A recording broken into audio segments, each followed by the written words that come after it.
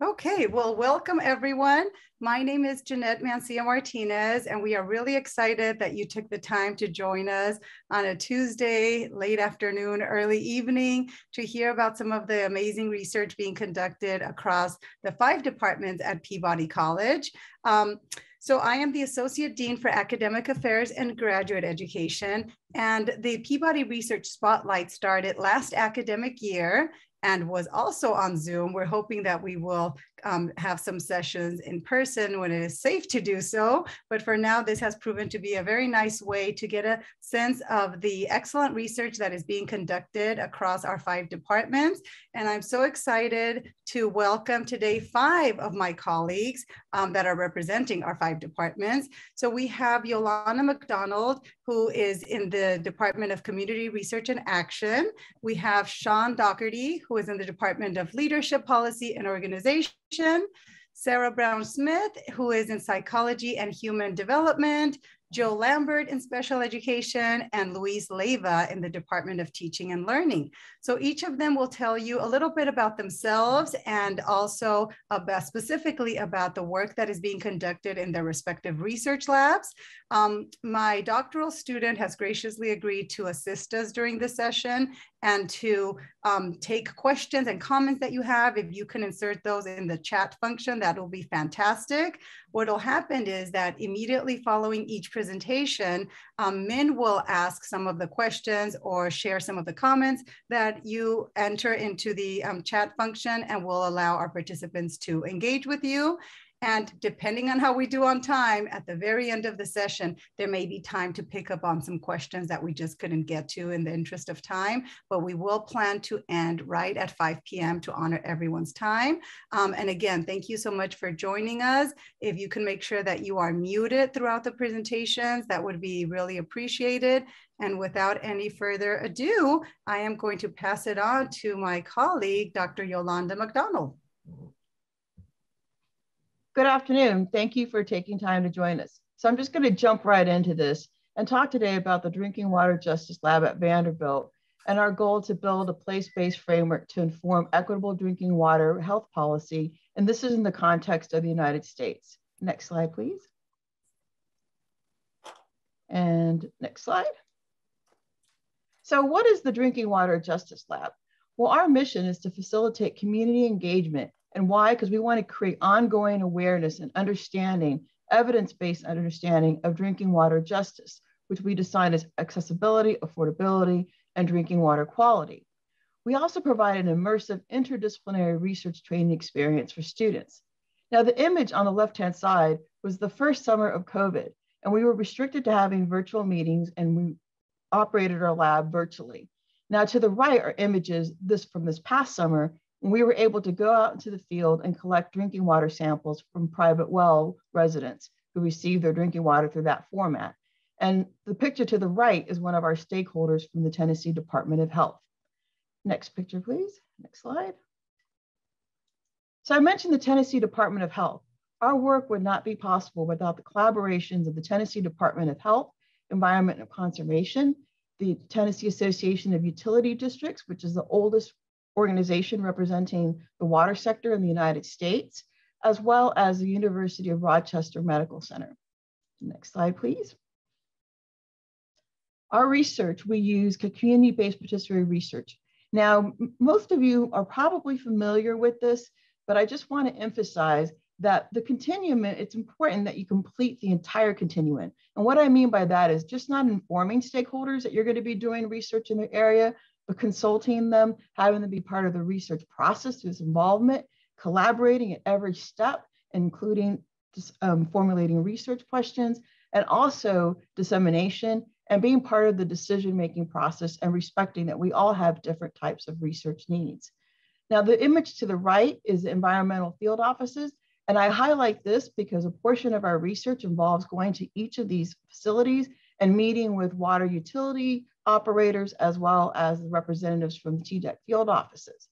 And then to the right-hand side is an image that we have from a virtual meeting with our operator advisory committee, going back to the community-based participatory research that we do before we publish results or have conferences.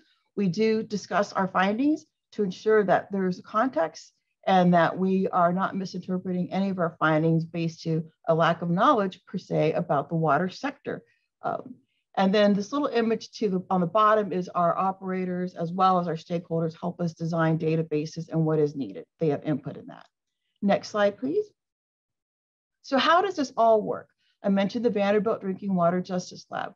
Well, we're guided by three framing philosophies, which are frameworks, I should say. So Ballas and Ray's drinking water framework, and that's the one to the right-hand side, the gray bubble here.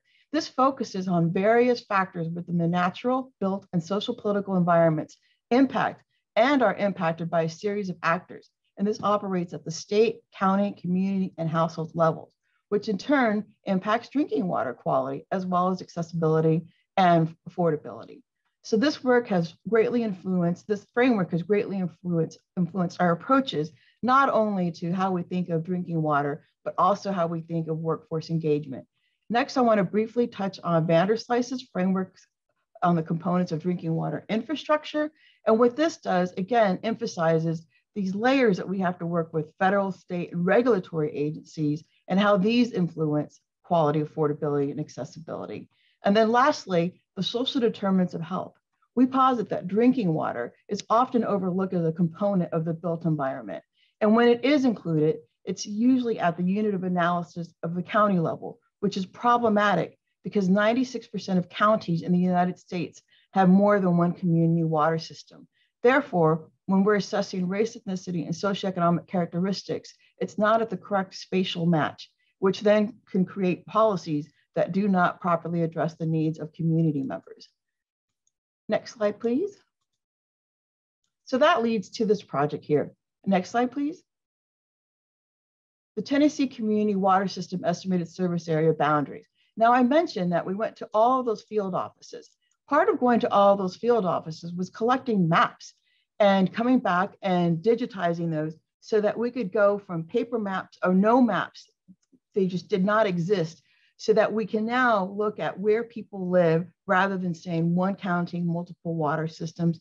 Now we actually have what we call the polygon, the spatial boundaries of that. So to date, out of 458 community water systems, and a community water system is the primary source for residential water, 85% of these maps have been created, representing 94% of the population. So this information has been used, for example, when there's a spill and the TDEC or Department of Health needs to know what potential water systems in the populations that would be affected. Next slide, please. The next project, this led us to, well, if Tennessee doesn't have these boundaries, do other states have these boundaries? In 2010, when Vanderslice asked the same exact question, he found that there was less than a dozen states that had these boundaries represented, which may seem crazy, like we don't know where the water system boundaries were. Well, no, we did not. Next slide, please. So our lab embarked on this process through Google searches and also through numerous phone calls, and we identified 31 states that had some format of representation of geospatial community water systems. This was a huge improvement from a decade earlier. So this is an image, and this shows the different representation. And I know it might be a little hard to see this image here, but what we found was that 26 states had these boundaries. So this is going to enable our lab to conduct research. We'll bring in the race, ethnicity, and other socioeconomic as well as environmental data sets, so we can have a better understanding of what's happening at the community level. And again, work with departments of health and environment conservation across the US. Next slide, please. So how does this all work together? This all works together by bringing all these multiple data sets, which we call relational data sets because we've made primary key connectors, and creating the first US comprehensive drinking water database. So this way we can look at questions about water quality, accessibility, affordability, and we can look at this at multiple scales at a county level, so that's how most departments of health operate. So we're able to scale up and scale down based upon our research question and need. Next slide, please. And this is just an image, for example, of the different data sets that we bring in. Water quality by contaminant level, because it's important for us to understand what the health impacts are. And next slide, please. Just want to make sure I don't go over time. So our last, not our last project, but how this all connects to my training as a medical health geographer is, what's the human health impact? Why do we care about drinking water? Well, one, it's necessary for human life. Next slide, please. But what does it actually mean to us on a day-to-day basis? So we've worked with the National Primary Drinking Water Regulations, and we were curious about the potential health effects. So we looked at this and saw that it was mainly acute diseases, and it talked about illness rather than a human body organ system approach. Next slide, please. So working with VMUC clinicians and working with Vanderbilt students, what we're looking at is the concept of water toxicity accumulation in our human body organ systems.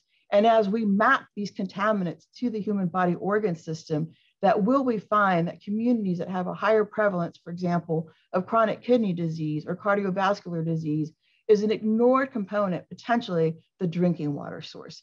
So that's one of the projects that we're in the process right now. And thank you so much. Next slide, please. Just want to thank all the lab members who have contributed to our ongoing research and our external investigators, and lastly, our funders. Next slide. And that's it. I know that was a lot really quick. Oh, that's fantastic. Thank you so much, Dr. McDonald. So with that, I'm going to turn it over to Min and see if there are some comments or questions for you. Min. Yes, thank you, Dr. McDonald. There is one question for you starting off. Given the high interdisciplinary nature of your work, could you speak to different strategies that you and your team use to communicate your findings to different stakeholders, such as health department representatives or frontline water professionals?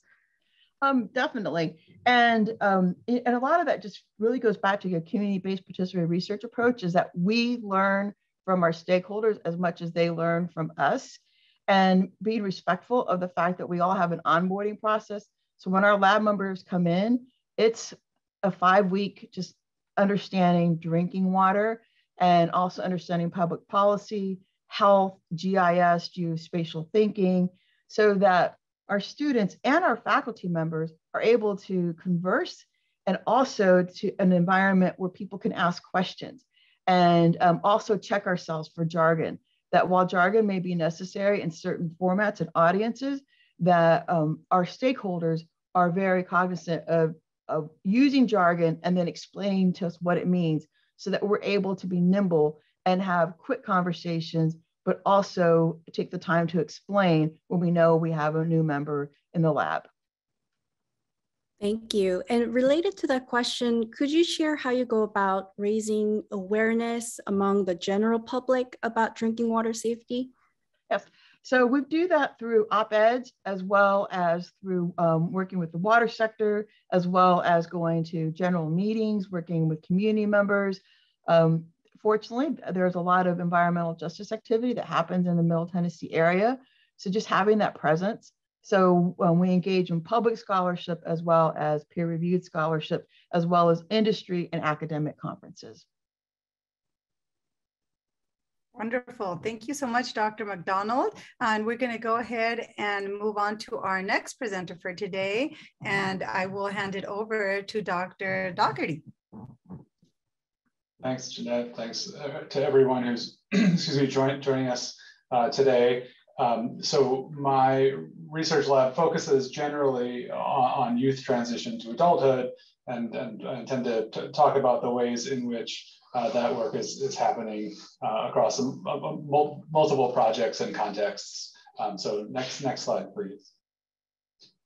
So mainly my work is thinking about the transition from secondary education to post-secondary education, employment, and training.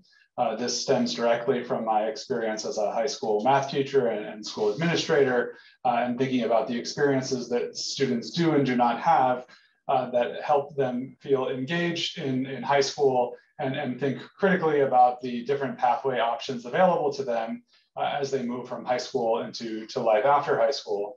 Inevitably, this involves thinking about the intersection and overlap between formal high school experiences, workforce experiences, and post-secondary education and training, both formal and informal. And most of the work is focusing on dimensions of inequality in either access or outcomes for youth based on their family income, gender, their race, ethnicity, or their disability status. And often at the intersection of multiple dimensions of student identity and how they influence kind of whether and how they have access to different secondary and post-secondary experiences.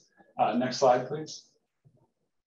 So the work is, I think, modest in scale. At the moment, there are 4 PhD students that work alongside myself, a postdoctoral fellow and a part-time analyst and manager, but includes master's students and undergraduate students, in varying numbers depending on the point in time. COVID and virtual participation has changed some of the engagement, but we aim to create a lab environment in which there's a scaffolded set of experiences that are tailored to the sort of knowledge and experience that folks bring to the work that capitalize on their assets, but that build sets of skills and experiences over time related to understanding youth transition to adulthood. And I'll say some more in just the next slide, please, for kind of how we're doing that. So most of the work is focused on students' engagement in career and technical education experiences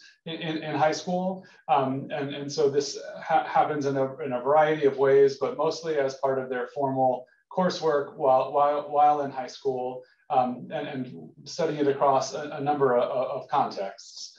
So across a few different sources of funded work, one ongoing project funded by the Institute of Education Sciences is estimating the impact of attending specialized technical high schools in Connecticut.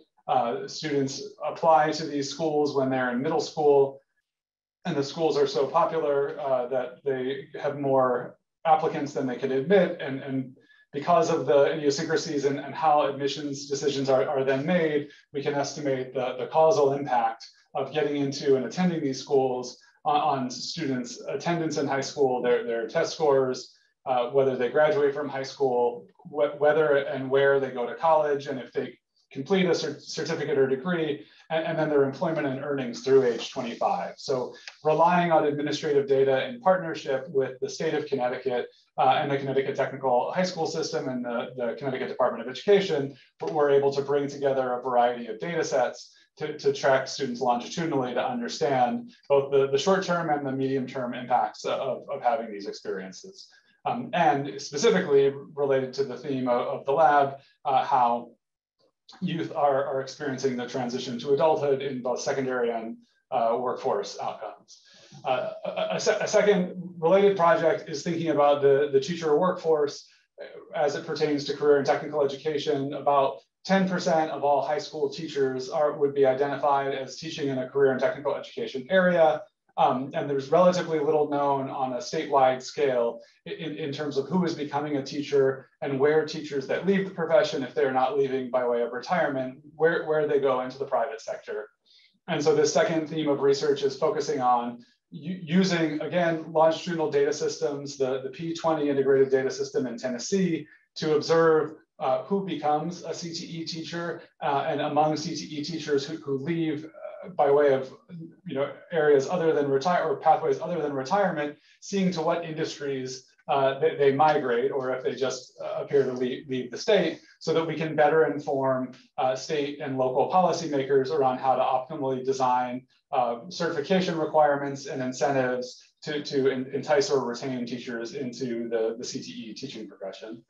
And then third a project looking at again, career and technical education experiences of students in Massachusetts, where we're emphasizing trying to really understand who opts into participating in career and technical education to varying levels while in high school.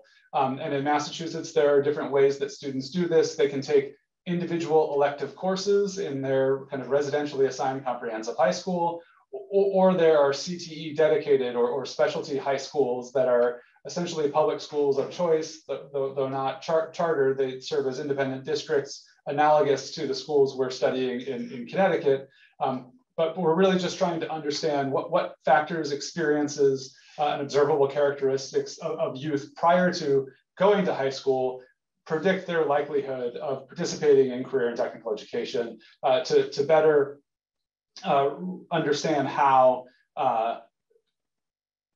educators and policymakers might inform how to optimize the supply of CTE, both geospatially, but also in terms of specific schools or pathways of study. Next slide, please. And so this work happens in conjunction with a few different overarching entities, one being the CTE Research Network, which is funded by the Institute of Education Sciences and brings together project directors and PIs from projects that are all aiming to understand the causal impact of career and technical education experiences in high school and in post-secondary spaces, and how that impacts later outcomes. And then next slide, please. The other way that this work is happening in conjunction with my lab is through the CTE Policy Exchange, or CTEX, which is a multi-state research lab that includes PIs in the states listed here, myself included in Massachusetts, Celeste Carruthers at UT Knoxville and for Tennessee, and a variety of folks throughout Michigan, Washington, Montana, and Metro Atlanta. And the idea there is to try to create some comparability across otherwise incomparable set of 51 state systems to understand how similar sets of experiences and investments in career and technical education in high school relate to later student outcomes, and again, attending to multiple dimensions of equity as it pertains to student access and outcomes. Next slide. All right, well, thank you so much, Dr. Doherty. That was really interesting. And I see that we already have some questions for you. So I'll turn it over to Min. Yes, thank you. First question for you is about the network of research labs. Hunter asked the rationale behind working with labs in Connecticut or Tennessee or Massachusetts specifically, rather than other states in the country. Sure. So the short answer is that at present, it's a coalition of the willing, both having political will and substantive interest on the part of either the departments of education or other stakeholders in the state. And some of it is about the availability of data. So there are some other states that have expressed interest, but realize they're at different phases of pulling together their own data systems to be able to partner with researchers to answer questions in comparable ways. So the idea in particular with CTEX, the policy lab, is to try to grow over time as we learn about differences across state systems and how to create similar definitions across states given different data structures and such. And so the goal is to expand, but it's a coalition of the willing at the moment. Thank you. There's another question for you. With increasing attention to STEM education and jobs in the STEM field in the recent years, have you seen any changes in CTE enrollment focused on the STEM fields? Yes, in fact, I've got an entire paper devoted to this and how it's changed across a little over a decade in the state of Massachusetts, where we're really just mapping out kind of in what areas, but you can see there's an increasing share of total career and technical education programming that is focused on STEM, so health sciences, information technology, and advanced manufacturing or engineering fields in particular. And we see this showing up in other states as well, where the specific mix kind of differs somewhat. So there's very much a maintaining of the skilled trades and other traditional areas that folks attribute with career and technical education, but a growth in the STEM offerings and participation in those offerings over time. Thank you. And there's one last question for you. What is the turnover or possible research spot availability within your research lab? So there's no strict upper limit on the number of people engaging. And so I'm always open to hearing about folks' interest in learning more about the work. Thank you so much again. And we are going to move forward with to hear from Dr. Sarah Brown-Smith. Hi. You can go to the next slide, please. I'm going to tell you about studies on memory for conversation in two domains, one on individuals with brain injury and the other looking at implications for policy and law. Next, please. Yearly, 2.5 million Americans sustain a traumatic brain injury. There are well-documented physical, social, and cognitive impacts of TBI. The aim of my work that I collaborate with Dr. Duff at UMC is to identify language deficits in individuals with TBI in order to identify potential communicative strategies to restore communication. Next slide. As a first step, one project that I did with my graduate student, Yev Diachek, was to probe a phenomenon that we know about that may be surprising, which is that if a person, when speaking, uses disfluencies like and you actually remember what they said better. And so we tested simple memory for language in individuals with TBI, both sentences that were fluent, like my sister had a skiing accident and she broke her leg, as well as sentences that had pauses and ums and uhs and repeated words. Next slide. So here what I'm showing is accuracy in a memory test for people who are neurotypical and individuals with traumatic brain injury. And there's two things to notice here. One is that overall, when sentences had disfluencies of any type, those are the sets of bars on the three on the left, or on the right, people were more accurate in their memory for the sentences than when the sentences were completely fluent. And then the other surprising thing here is people with a traumatic brain injury showed equivalent memory performance statistically as individuals who are neurotypical. Next slide, please. And so this finding is consistent with broadly with a lot of our work that we do with people with brain injury, which is that brain injury can cause patterns of sparing and impairment where some functions are impaired by the injury and others are not. And this allows us to gain insights into brain-based mechanisms for language, as well as potential treatment options. Next slide, please. So now I'm going to transition, and at the end, I'll kind of tie it back in a bow about how studying memory for language can influence policy and law. Next slide, please. It's very well established in the memory literature that after you have a conversation, memory, particularly recall of conversation, is poor and asymmetric. And what I mean by that is if you have people converse and then test their memory after brief delays, people can recall anywhere from 0 to 40% of what was said. Moreover, you're much more likely to remember what you said than what was said to you. Next slide, please.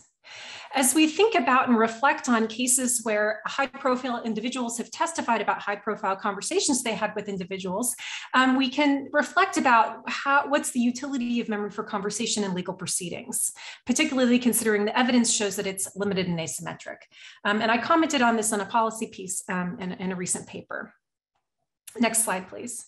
You may recall that during the Watergate hearings, John Dean testified about a series of conversations he had with President Nixon. Dean was former counsel to Nixon, and he was known for having exquisite conversational memory. He testified to the Senate.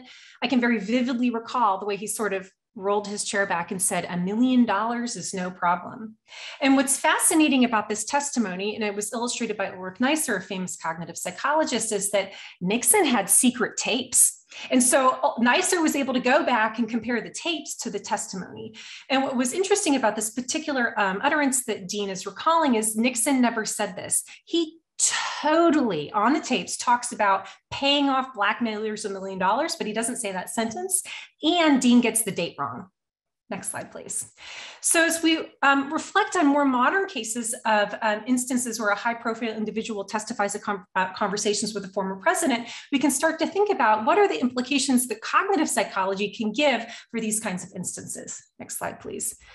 In particular, I was really fascinated when I read James Comey's prepared remarks for the Senate regarding his conversations with the former president, where he stated for the Senate, after meeting with the former president, creating written records immediately after one-on-one conversations was my practice from that point forward. And as a cognitive psychologist, I thought, well, darn, that's interesting. Next slide, please. And in conversations with intelligence personnel, I discovered that writing contemporaneous notes or memcons is common practice. You can read them from the Ford and Nixon administrations through their public library records. Next slide, please. And so in work with two collaborators, what we were interested in probing is what is the cognitive implication of taking memcons on memory for conversation? Next slide, please. And you can click through this one, through all the animations. It's easier that way. So what we did is we brought subjects into the lab. They had a conversation for 10 minutes. Then we walked them around the building for 5 minutes. And then one of the people we told, recall everything that was said. The other person we had reflect on your career plans. And we bring them back a week later. Next animation, please. And then we asked them to do oral recall everything that was said. Next slide, please. And then what I can measure is, of what was said in the conversation, how much is recalled at each of these time points. Next slide, please. And what we find is that for the person that did the immediate recall, they can recall 25% of the details on average. That same person, when we bring them back a week later, they're remembering 21%, but the person who did not take the notes is only recalling 16% of that conversation. Next slide, please. Perhaps even more interestingly is if you compare the memories of the two people who were tested after a week's delay, only 4% of the information in the original conversation is recalled by both. Next slide, please. So here's what I hope you'll remember. Memory for conversation is extremely important. There's implications for people with brain injury, including treatment. And there's many implications for policy and law, including resolving the question as to what the probative value of conversational memory is and what actions we can do to make conversation more memorable. Last slide, please. That's it. Thank you so much, Dr. Brown-Schmidt. That was really interesting. And I'm going to go ahead and see, I think there are questions for you, Min. Yes, there are. The first question for you is, with so much conversations happening virtually now, have you noticed or studied how memory for conversation works differently between in-person versus virtual conversations? That's an excellent question. That is not something I have examined. And part of the reason is methodologically, up until this week, I have not been able to test people in the two situations in order to compare them. The other practical change that the pandemic has made is the introduction of masking and testing settings. And it's well known from a literature on speech and hearing, particularly in older adults, that when the face is covered, that comprehension is worse because the visual cues that the mouth provides are very, very important to hearing in persons with hearing issues. So there's a number of issues related to the pandemic that impact this kind of work. And the one with masking, we do hope to explore. Thank you. There's one more question for you. Have you conducted or know of conversation memory studies with populations from different cultures, such as people who may use more gestures when they talk versus who don't, and how this may influence memory for conversation or recall accuracy? That's a great question. So we're starting to do this work now. And in particular, we're doing it in individuals who have a traumatic brain injury. So gesture is beneficial both to the person doing the gesturing as well as the person who is listening. It tends to benefit learning and memory. And so one of the things that we're going to be looking at when we roll this out with persons with traumatic brain injury is some of the communicative interventions that we can do to improve memory for what's said, particularly as you imagine reflecting on a doctor-patient conversation, improving memory for those conversations. And gesture might be one component that we could leverage to improve memory for those types of conversations in individuals who have sustained an injury. Okay, thank you once again. That was great. All the presentations have been so interesting. And we are now excited to hear about the work that Dr. Lambert is conducting. Joe. Thanks, Jeanette. So I was given 7 minutes to talk about my research, and anyone who knows me knows that's not enough time. Not because my content is complex, but just because I'm verbose. I like to really get into the details. So instead of talking about any specific project, I want to talk to you about my experience learning about the concept of steak or excellence as it relates to steak. Can you advance us? One back. So the story that I want to tell you, and I promise you it does get to my research, it has to do with the first time that I contacted the concept of excellence, which was the first time also that I tasted steak. I was with my dad. I remember it vividly. We were low SES, and so we couldn't afford steak very often. He was very excited about it when he got the steak, and he took a lot of time to prepare it, and it was really good steak. And so I was when we were at the dinner table, he cut his piece first and he ate it and he said, "Oh my God, that is excellent." And I look at him, I'm like, "Excellent, what's this word? I don't know what this word is." So I cut my piece of steak and I take a bite out of it. And it's the first time I experienced both steak and excellence. And so I'm like, wow, yeah, excellent. This is fantastic. Yes. And so, you know, for my dad, he was talking about really good steak. And for me, I thought that steak and excellence were kind of the same thing. And so the next time we had steak, it was burnt. And I cut it up, and I had already learned how to react to this scenario. So I put the burnt steak in my mouth and I said, wow, Dad, this is excellent. He's like, no, son, this is not excellent steak. This is horrible steak. And I was like, well, but okay. And so through this process of trial and error and experience-based learning, I start to learn that the verbal community, my immediate verbal community, doesn't allow me to label all instances of steak as excellent. There's a certain quality of steak that when I experience it, I can say excellent, but if it's too hard or if it's burnt or if it's underprepared, I can't call it excellent, or otherwise that gets punished. So I'm like, okay, got it. Steak, or excellence is a certain quality of steak. And so I move forward. As backdrop, I'm from Chicago, and I grew up in the 90s with Michael Jordan. Was playing a lot of basketball for the Chicago Bulls. And now the story has been told, but we were experiencing that story as it was unfolding. And every single year was really exciting for us. And I remember the first time that the Bulls played the LA Lakers. I was at a bar at the Puerto Rican Society in Waukegan, Illinois. And there's this basketball player on the Lakers named Vlad Divac, and he was lighting us up. And we were not sure we were going to win the series, and we were nervous. And I remember that there was a specific mood. I'm not exactly sure which Bulls player it was, but I attribute it to Jordan. He goes up for a shot, and he draws a foul from Vlad Divac. And so Vlad Divac fouls out of the game at that point, and also the ball goes in. So Jordan scores some points, and Divac's out. And the entire bar goes, ah! They're so excited. And my dad screams, that's excellent. And I was excited. And I stopped and looked at my dad, and I was like, wait a second, excellence is steak. What's going on here? And so through this process of trial and error, again, I start to learn that you can label instances of basketball as also being excellent or not, but there are also rules around this. Like if you don't shoot the ball enough, or if you shoot too much, if you're not passing, you're not playing defense, you can't call it excellent, but there's a certain quality of play that's labeled excellence. And so it's like, oh shit, this is weird.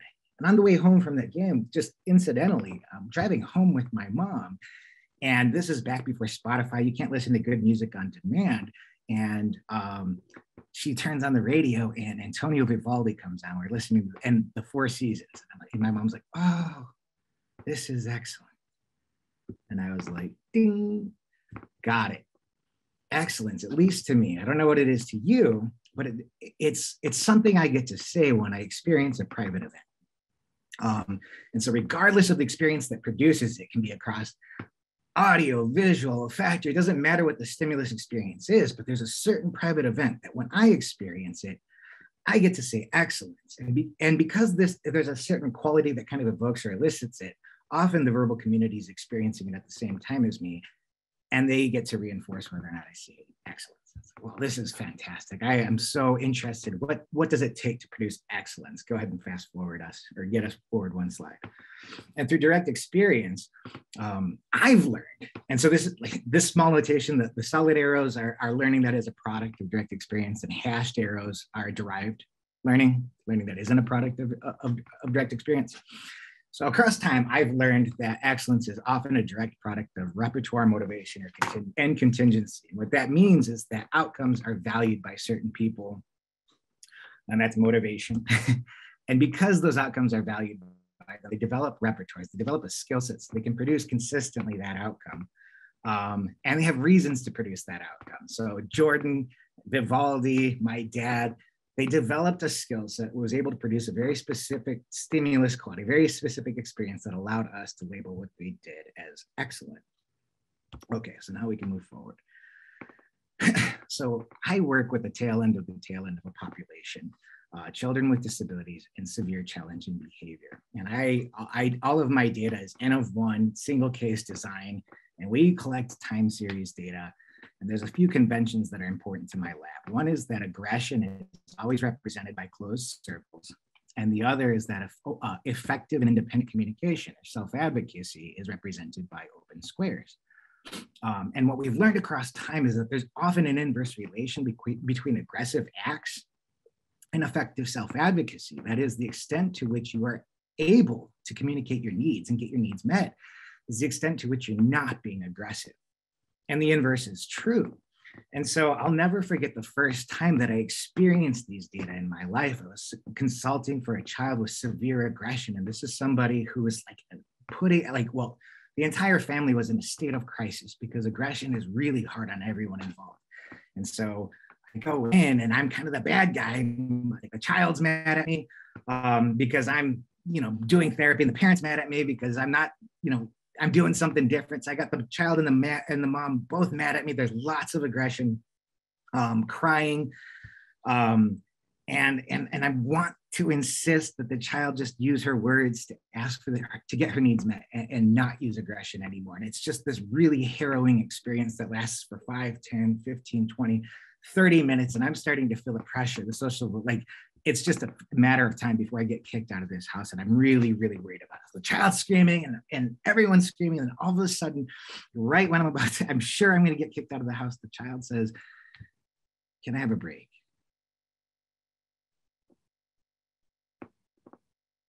Yeah.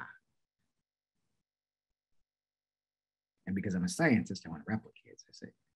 So we started again. We present another demand. And she said, no, I would like a break, please. And there was silence. And the first time I experienced that, I said, wow, that is excellent. And I wanted to give my life to that. It's like, what does it take for me to be able to do this for the rest of my life? Can you advance the slide? And because I had already learned this, I knew that I needed to find a reason to develop a repertoire to produce this valued outcome. So I got a job as a PhD, I got my PhD, and I started studying methods for producing this outcome and everyone I came into contact with. And then I learned this really hard truth that to do this well, this is really hard work. And all of my research is surrounded around like accomplishing this in the most durable way possible. And it's really hard. Best case scenario, this costs 6 months of my life for every single case that I do. And then I start to do the math. And what does it take for me to make it, like how much impact am I going to have in my own personal life? It's like, wow, I'm going to affect a few kids a year max. And damn, I would like to do more than that. And so I realized I come to this conclusion that I need help. And so it's like, who else is capable of doing this, values this outcome, and has a reason to do this? And so we advance. And after coming here, I've learned time and again that Peabody students are consistently motivated by these outcomes and consistently capable of producing these outcomes. And so through direct experience, I know that these students they value outcome, they have the skill set, and they have reasons to do it. And without anyone ever training me to associate the names of the specific students who have worked with me and the word excellence, go ahead and advance it one more time. I often derive the concept of excellence with Peabody students. Now, consequently, this triangle with these hashed lines are actually an operational definition of a symbol. And in my lab, the psychological functions of symbols on lived experience is very, very important. The ways that symbols guide us to interpret what we experience on a day-to-day basis feels to me like the key to accomplishing thorough and durable therapy for severe challenging behavior. So it's something that we're challenging ourselves to really unlock in our lab. And as a result, we've adopted, go ahead and advance one more time, the symbol of a symbol as a symbol of our lab. And this symbol is just slightly different than the other symbol. It's thematically related, but you'll notice that there are absent reference here, and that the whole thing is not everything's quite as spelled out, and that's by design because only people who graduate from my lab get to know what the actual symbol means. And so that's where I'll leave it because I think I'm over time. Thank you. That was wonderful. Thank you, Dr. Lambert. And with that, I am going to turn it over to Min because I know some questions have come in for you. Yes, thank you, Dr. Lambert. Your first question is, at the Lambert Lab, what types of clinical opportunities do graduate students have to apply what they learn in their classrooms? We design at least the classrooms that I teach to be pretty direct complements of what they're experiencing in the field. I feel like the academic work is useful only to the extent to which it can be applied to solving real world problems. And so there's a lot of opportunities for you to apply what you're learning in the classroom. In Lambert Lab and pretty much any field experience in special education, we're pretty intentional about that. Thank you. And related to that, could you share some ongoing and maybe upcoming projects in your lab? Yeah, we're really invested in figuring out what makes kids escalate. Escalations are kind of the bane of our existence. They're embarrassing, they're hard to watch, they're hard to experience, and they often preclude effective therapy because people don't want to deal with them. They don't happen all the time, and we don't understand why they happen. And so we're kind of attacking that problem from as many different angles as we possibly can. And so that is the focus of our research lab right now. Thank you so much once again. And we are going to turn it over to our last presenter for this evening.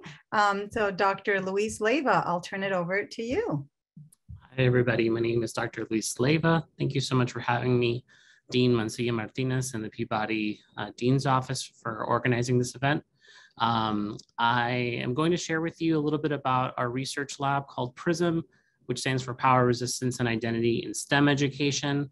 Before I begin my talk, I want to acknowledge that I'm presenting on Vanderbilt campus, which are the lands of the displaced lands of the Shawnee, the Cherokee, and the Yuchi tribes. Our research lab really is centered on the experiences of students who are historically marginalized at different intersections of systems of power and oppression, including anti-Black racism, white supremacy, and cis heteropatriarchy. In doing this work, it's important for me to acknowledge my own positionality because in certain ways I benefit from forms of privilege as well as experience forms of oppression in relation to those systems. I identify as being a cisgender male, and so I have that privilege coming into this space. I also identify as Latin, Cuban American, and to a certain, and depending on context and phenotypically and linguistically, I can pass as white in different spaces. And by being cognizant of that positioning, I also am cognizant of being queer identifying, being the son of two Cuban immigrant parents who raised myself and my brother on the incomes of custodial wages and maintenance labor wages. And with those intersections is my viewpoint on the world. And that's my viewpoint. And the work that I do has to be in solidarity and community with others, because I can only view things and interpret things from my own lens, which is how the lab comes into play. And this is a space to be able to build a sense of solidarity and community to advance social justice in STEM higher education. Next slide, please. It's really important in my work that with the participants in my research studies that they see themselves reflected in the researchers who are engaging with them through our work. And so it's really important for me to ensure that there is diversity in terms of identities, but also in lived experiences to be able to grow intellectually and also socially together. Our lab was established in the year 2018. Our work is really committed to issues of social justice, looking at teaching and learning as well as student support practices in undergraduate STEM. And we try to characterize through the narratives of students' lived experiences, the ways in which white cis heteropatriarchy, signaling back to that systemic oppression that I was mentioning earlier, how is that functioning as well as how is that disrupted through students' narratives of their oppression and agency in pursuing STEM majors. And so the PRISM Lab is a space for us to be able to theorize intersectionally. It's also a space for us to critically interrogate our positioning in relation to this work through critical reflexivity, but it's also a space for transformative solidarity to advance justice in STEM. Next slide.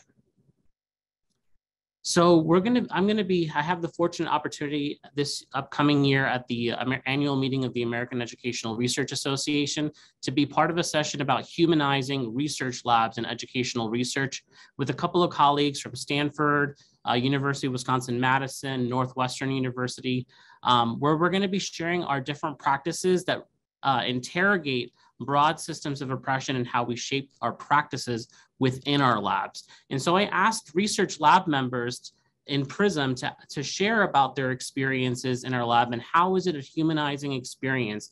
And for the purposes of today, I've solicited some themes here, as a good qualitative researcher, to be able to illustrate to you ways in which these practices have been formative for lab members' personal and also professional development. The first theme that I have here from these quotes are the ways in which we co-construct knowledge together. So in our lab, we are constantly creating interview protocols. Interviews are the centerpiece for a lot of our study designs. And we're constantly centering participants' safety and well-being and wholeness in relation to this work. And so here we have some lab members sharing about some of those practices. Next portion of the slide. Another piece is PRISM is an opportunity to be able to apprentice lab members into engaging in research. And so many students oftentimes talk about, I never thought of myself as becoming a researcher, but in this lab, I've begun to kind of realize what it is entailed to actually engage in the research process. But also, I'm learning from students in this lab as well. And so one of our lab members is really well-versed in trauma-informed practices. And so I began to ask, and other lab members asked about what that is and how that could be incorporated in our work with historically marginalized students. Next portion. In addition to that, PRISM is a space of becoming. So students are being able to kind of see their lived experiences reflected in the community that we have in our lab. And this is a lab in which it's not necessarily just about my research. So I kind of create the opportunities, and students have opportunities to build intellectual leadership through the data and through the different lines of analysis. And so I actually am a proud lab director when students are able to say, I really want to lead this analysis and pursue it further on my own.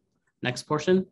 And because of the COVID pandemic, we are centered on flexibility and person-first approaches. So the way that we center participants in our work, I as a lab director am very committed to making sure that there's flexibility and a sense of support for our lab members to be able to do good work. You can't show up to this work if you're not whole. Next slide.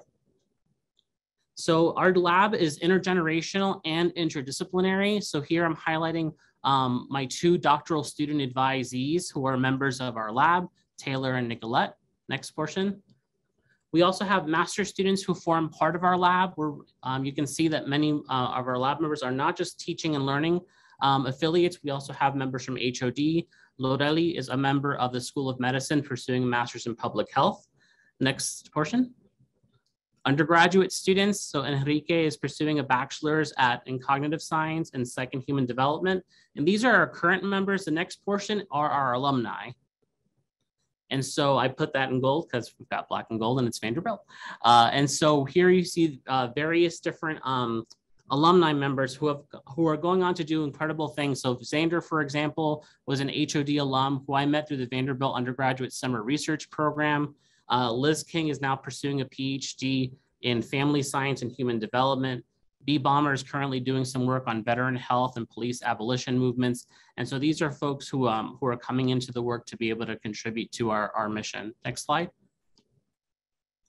Some projects. So two National Science Foundation funded projects that we're working on right now are focused on equity-mindedness practices in undergraduate calculus instruction and other introductory math courses. So we have the TIPS project and the Courage project that we're currently working on. Next portion. I'm currently finishing up my tenure as a postdoctoral fellow with the National Academy of Education and the Spencer Foundation, exploring the experiences of LGBTQ students of color in STEM multi-institutionally, including historically white and minority serving institutions across the country. Next slide. We've also been doing some theoretical work in our lab to interrogate issues of intersectionality around gendered racism for women of color in computing and engineering fields. Next slide. And Recently, I was fortunate to be invited to be a fellow with the Mindset Scholars Network that's funded by the Bill and Melinda Gates Foundation to examine and theorize equity-mindedness, specifically in undergraduate mathematics education, and work on a literature review through that work. Next slide. And some products from our PRISM. So we have the traditional forms of products that we have.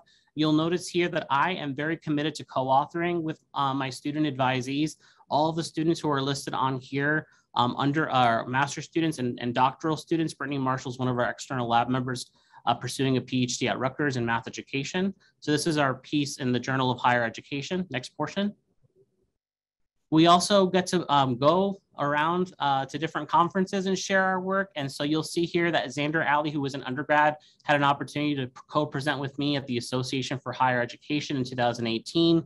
Alexandria Cervantes was a McNair Scholars over at California State University at Monterey Bay, who came over to Vanderbilt for an entire summer to work with me. And we did some work together on Latino students' experiences in introductory math courses. And then we got to present that at the joint math meetings, which is the largest gathering of mathematicians in one spot. Next portion. And here's Brittany Marshall, who I mentioned over at Rutgers. This is actually an example of an opportunity for students to actually create their own leadership, intellectual leadership on a project. Brittany was really interested in, and specifically in Black women's perceptions of calculus instructional practices in my calculus work, and got to present that at the Research and Undergraduate Math Education Conference. Last piece. And we've had an opportunity to be able to be invited into a learning community that was hosted by the Center for Teaching on Promoting Persistence in STEM, that was organized by the Center for Teaching and CFT. And Taylor, Brittany, and I got to be able to share some perspectives from our research during that gathering. Last slide. And if you are interested in joining PRISM, feel free to contact me. And it's such a pleasure to be here today. Thank you so much for that presentation, Dr. Leyva. I know that there are already questions for you. So without further ado, I'm going to turn it over to Min so she can share those out with you. Thank you. The first question is, how do you go about communicating your findings to the public and educational stakeholders, especially those who may be unfamiliar with or less receptive to intersectional justice in education? That's a great question. So one of the main stakeholders that our research speaks to is STEM academic departments in higher education.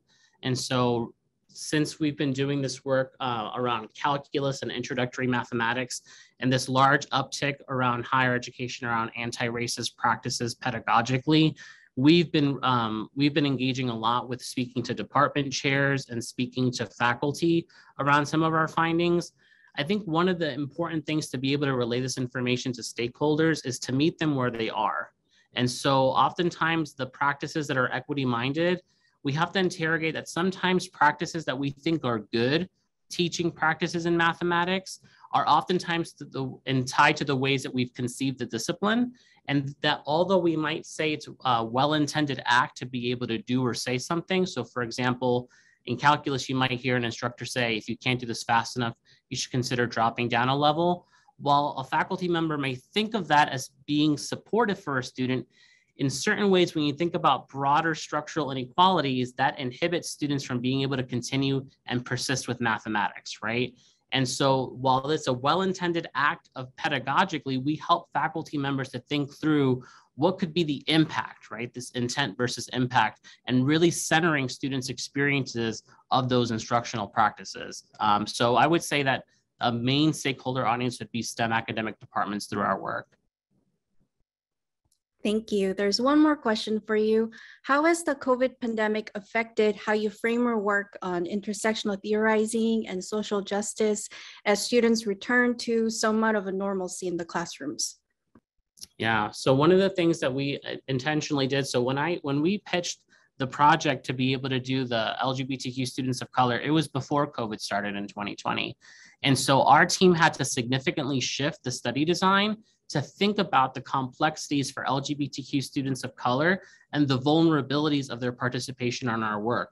So one of the things that we ended up including in our recruitment form is asking students, what is needed for you to feel comfortable being able to participate in this space, while knowing that many times college campuses are spaces where many students might find opportunities to kind of find social affirmation for their identities. And they might feel vulnerable talking about these experiences from home or in other public settings. And so one of the things that we were really mindful of with the COVID shift is, how are we centering our students' wellness, and how are we centering our students' comfort in being able to do this work from an ethical and moral responsibility as researchers?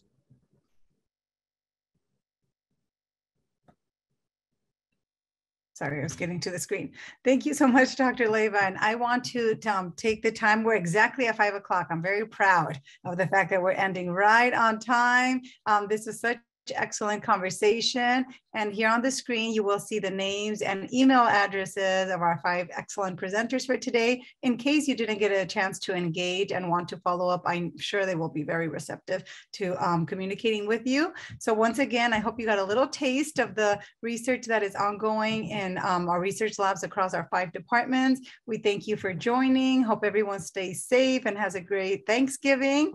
And until next time, stay tuned for information on our next Peabody Research Spotlight, which will be at some point in January 2022.